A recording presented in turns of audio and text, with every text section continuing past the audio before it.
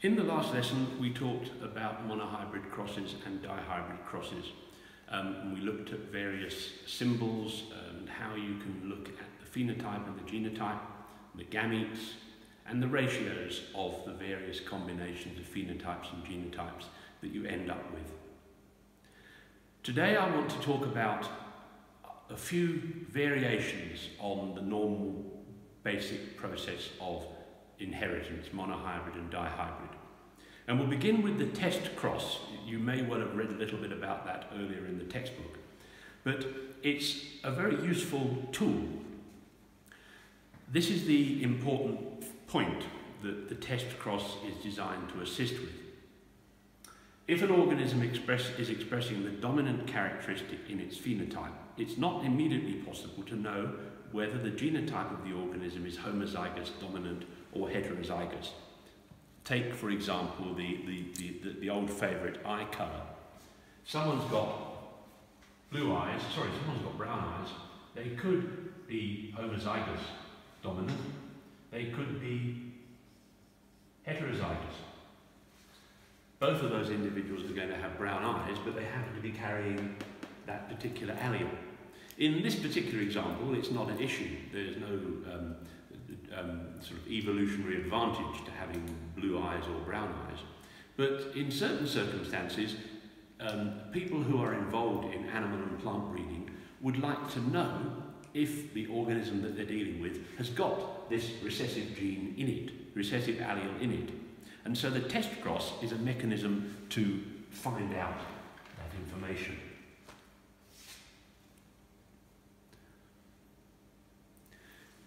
Last point on the page there. This can be important if a plant or animal breeder is trying to get rid of undesirable recessive characteristics.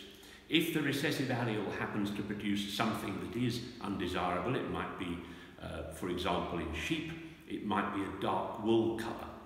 Now, if you're a sheep breeder, breeding sheep for wool, basically what you want is white wool, because that's going to be much easier to turn into dyed cloth and so on. If you end up with brown sheep, you could still do the same thing, but it's an expensive process. You have to first bleach the wool and then you can process it. So an ideal sheep farmer is going to know that all his sheep are always going to be white. So, test crossing the unknown genotype with an individual who is homozygous recessive for the characteristic. That's basically the definition of how a test cross works. You've got the unknown genotype, so it's either going to be homozygous dominant or it's going to be heterozygous. If it's heterozygous, it's got the potentially unwanted allele in the genotype.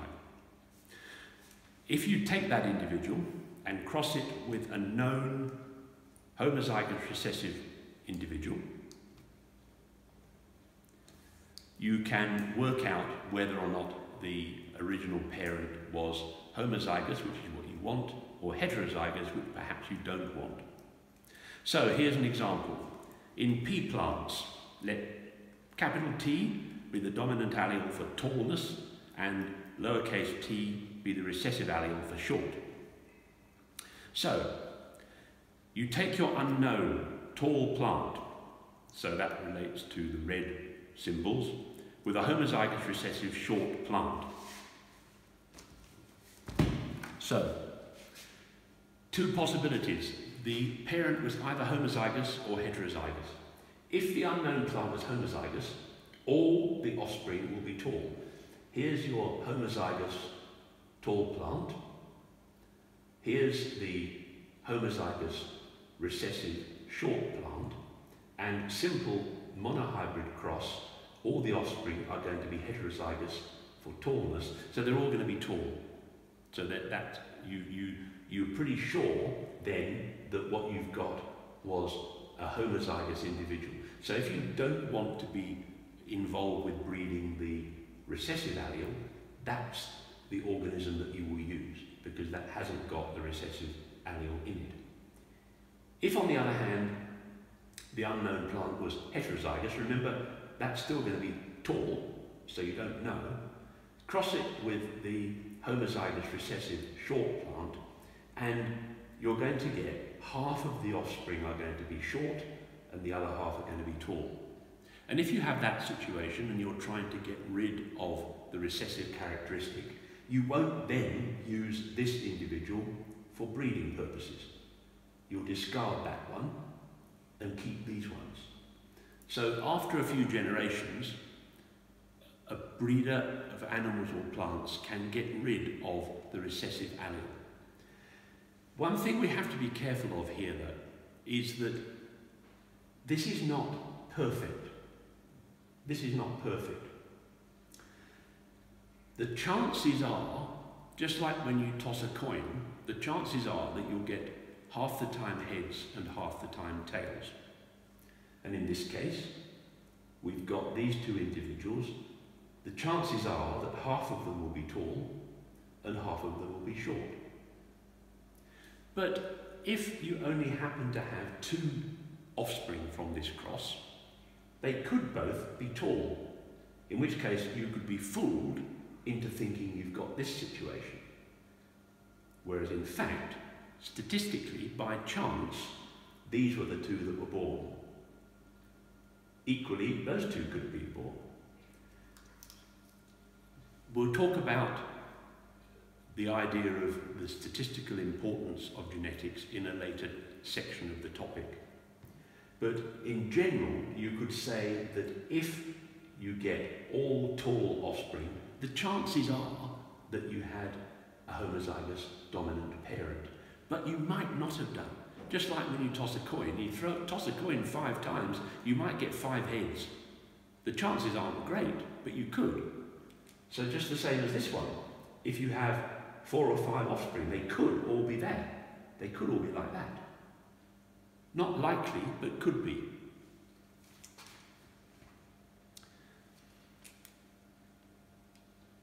So, just to recap, all this information here are the various ratios that you can get. I suggest that you should write these down. We've come across some of them already. If you take a homozygous dominant crossed with a homozygous recessive, you're going to get all heterozygous, so your ratio is effectively 0, 4 to nothing. If you've got a heterozygous crossed with another heterozygous one, so an organism with a dominant and recessive allele crossed with the same, you end up with the 3-to-1 ratio, which we talked about in our monohybrid crosses. Homozygous recessive crossed with heterozygous, like with the back cross, you'll get half of them being homozygous and half being heterozygous, 1-to-1. And codominance, which we haven't come on to in the lesson yet, heterozygous cross with a heterozygous, you end up with 3 different possibilities. And we'll come up with that in a few moments. So it's worth remembering those ratios because they are all ratios that you'll come across during the course of this topic. So, looking at codominance, what does it mean? If both alleles show in the phenotype in the heterozygous condition, this is called codominance. So in other words, you have red flower parent reproducing with white flower parent, 2 different alleles, and the resultant offspring are pink. So you've got both of the alleles being expressed.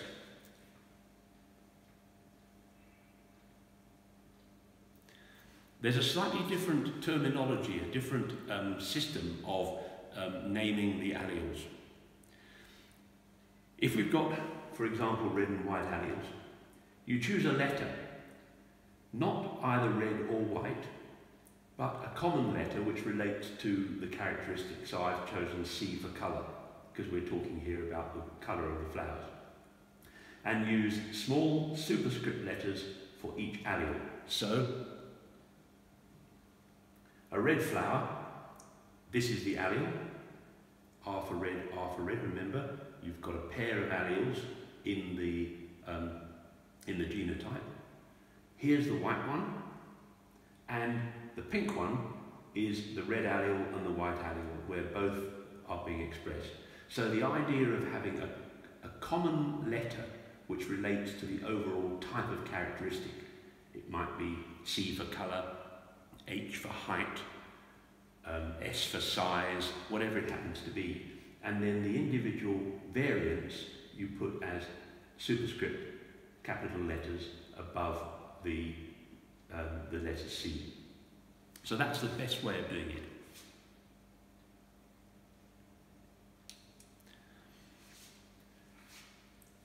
Now, this is our 1 to 2 to 1 ratio that came up just now.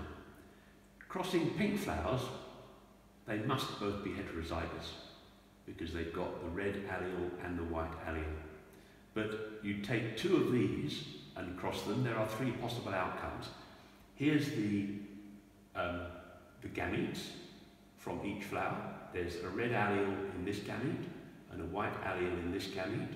And here's the other parent, red allele and white allele. You can see you do the cross. There's a red option, a white option, and two pink options. CR, CW. CR, CW to the pink. So there's that 1 to 2 to 1 ratio that we came across on the previous slide. So codominance will tend to give you at least 3 different options. So far we've only been looking at characteristics that contain 2 alleles, things like pea plant size, 2 alleles, one for tall, one for short, eye colour, one for brown, one for blue, etc. In most cases, in reality, genes are expressed in more than 2 different alleles. Sometimes 3, sometimes 4, 5, 6, in different characteristics of different organisms. And this is what we call multiple alleles.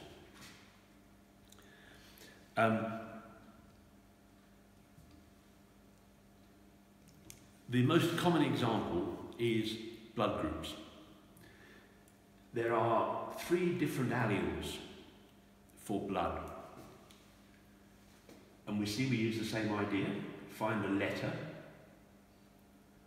and then you've got A, B, and O are the 3 different alleles that can be expressed by that particular gene.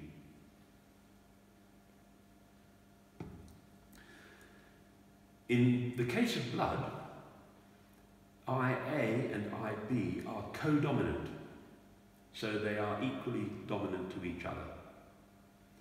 IO is recessive to both IA and IB. Okay, now that's a useful piece of information, and whenever you're doing a question related to multiple alleles, that's the first thing that you need to sort out in your mind. Which ones are dominant to others? Are any codominant? Which is the one that's recessive to everybody, or everything?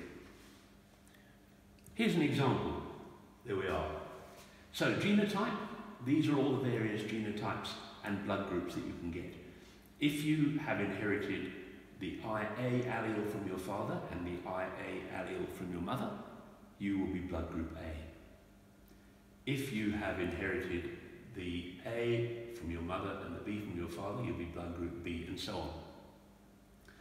So there are a couple of different ways that you can have blood group A. That one, or that one. Remember that O is recessive to both A and B. So just like in any monohybrid cross, if you've inherited the dominant allele from one parent and the recessive from the other, you will show the dominant allele in your phenotype. So the only way that you can be blood group O is if you inherit the O allele from each of your 2 parents, and then you cannot be anything else except blood group O.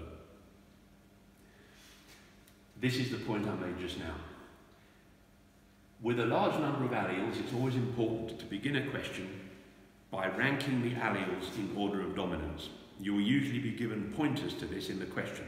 There's often quite a lot of information about the different alleles in the question, and if you read through it and understand it, you can effectively rank the alleles. So you will work out which is the most dominant and which is ultimately the most recessive of the alleles.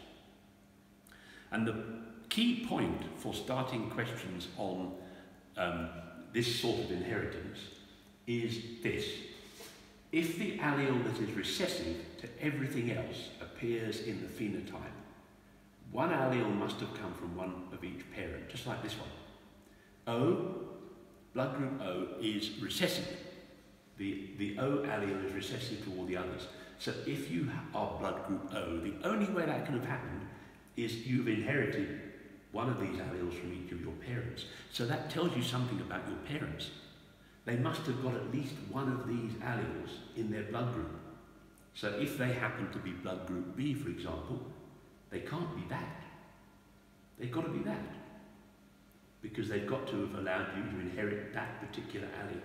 So this is very key to the whole idea of questions on this. Remember that if the allele that is recessive to everything else appears in the phenotype, one of those alleles must have come from each of the parents. Very important. And if you get that right to begin with in these questions, then the rest of it seems to fall into place. Now, another thing, sex inheritance. This is very straightforward. You all basically know that there are 2 sex chromosomes, an X and a Y. The other 22 pairs of chromosomes are different to the sex chromosomes. So in humans, we have 23 pairs of chromosomes.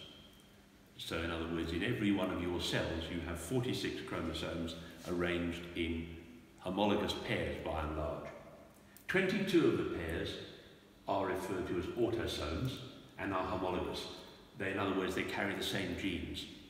Each of a homologous pair of chromosomes contains the same genes. You've inherited one from your mother and one from your father. The third pair of chromosomes are not homologous because they're different sizes and they contain different genes. So you have the X chromosome and you have the Y chromosome. And you've inherited one from one parent and one from the other. You have to have inherited, if you're a boy, you have to have inherited that chromosome from your father, obviously, because that's what he's got, and therefore that one's come from your mother.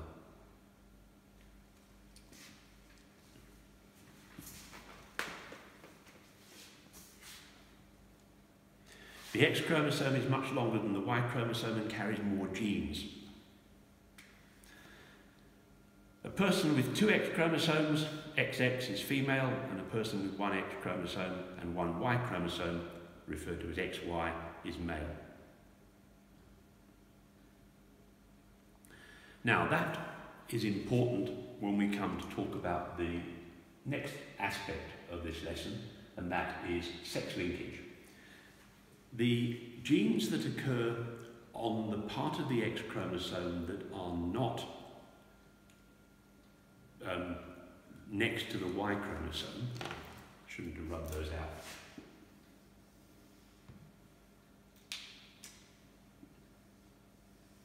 There's an X and a Y chromosome. So all the genes that occur in this section here are not paired with another one in the homologous chromosome next to it, because it's not there.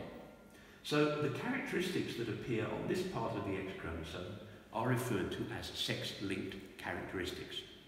And they are only required to have one allele to express the characteristic. Remember that everything we've talked about so far, you've got pairs of alleles. It might be homozygous, in which case you've got 2 the same, or heterozygous, 1 dominant and 1 recessive. Here, you've only got 1 allele on that particular chromosome, and there's nothing to match it on there.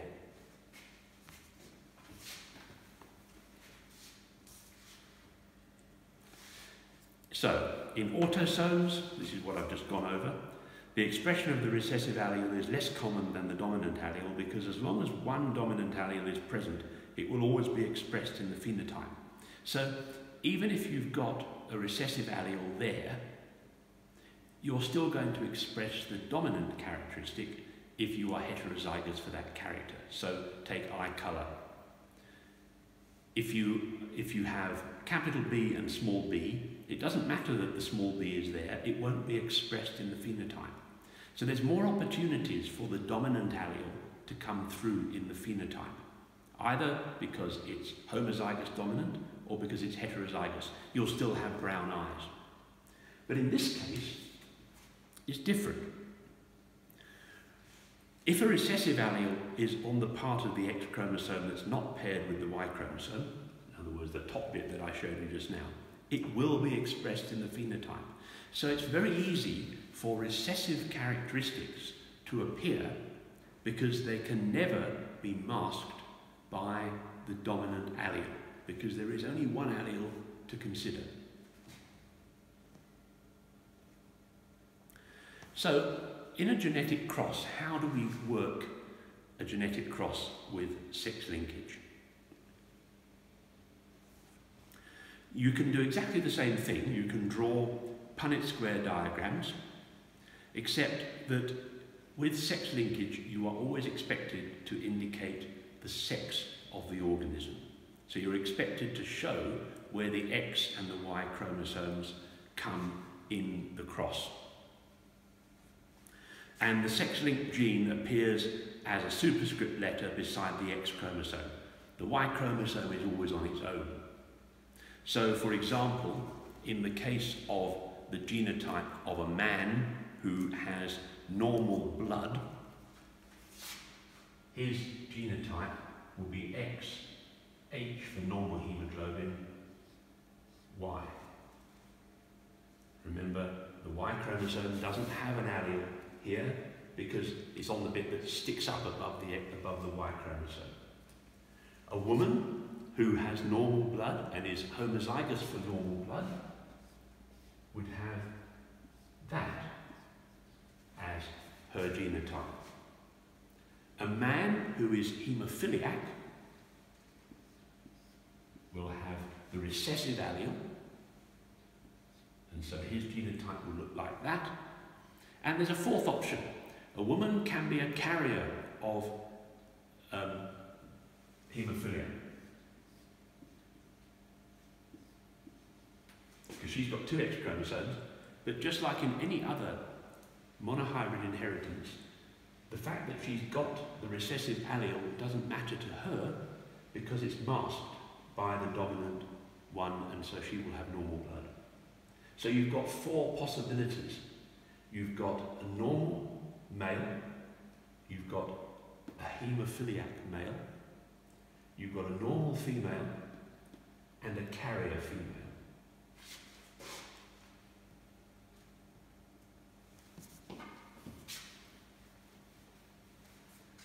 And that's what I've just shown there. Okay, what is haemophilia? Basically, it's when blood doesn't clot normally. And as I've said just now, it is sex-linked because it's caused by a recessive allele that's carried on the part of the X chromosome that isn't matched up against the Y chromosome. So it cannot be homologous. If the male has the recessive allele, then he has the disease. So a haemophiliac male who's got the recessive allele on his X chromosome is going to have haemophilia. The female mostly can be either normal or a carrier, because as I said right at the beginning of this section, the chances are that if you've got two chromosomes with two alleles, the two alleles are either going to be both dominant or a dominant and a recessive. The third possibility is that they're both recessive, but obviously the dominant phenotype has more chance of coming through. So the female only gets the disease if she inherits two recessive alleles. And my point about the heterozygous bit that I made just now, if on the X chromosome the female has got one normal allele and one recessive allele, she is referred to as a carrier of haemophilia, and so can pass that characteristic, pass the disease on to the next generation. And here is a situation with a cross between a haemophiliac man and a carrier woman, just as an example. So, what's the parent phenotype in the haemophiliac man? Remember, we have to start off by giving the XY. And if he is haemophiliac, he must have the recessive allele. Where is the recessive allele going to be marked? On the X chromosome, because it doesn't occur on the Y. And the carrier woman, she's got normal blood, so she's going to have the normal allele, the dominant allele, which will mask the recessive allele that she's carrying. Okay, I should have put that down there basically. So the parent phenotype is haemophiliac man for that one, and carrier woman for that one. What are the gametes? This is exactly the same process as we do with monohybrid inheritance. So here is the pair of homologous chromosomes. So the gametes are X, H and Y for the man, and the female gametes are X, H and X little h. So there are the gametes. And then we simply put that into a Punnett square diagram.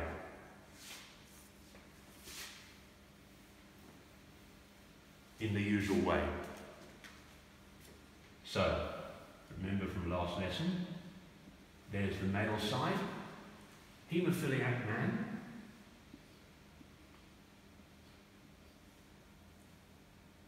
carrier female,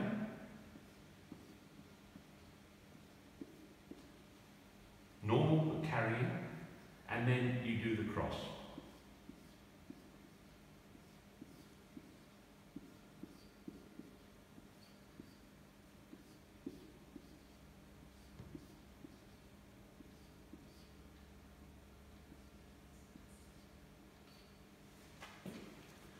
So,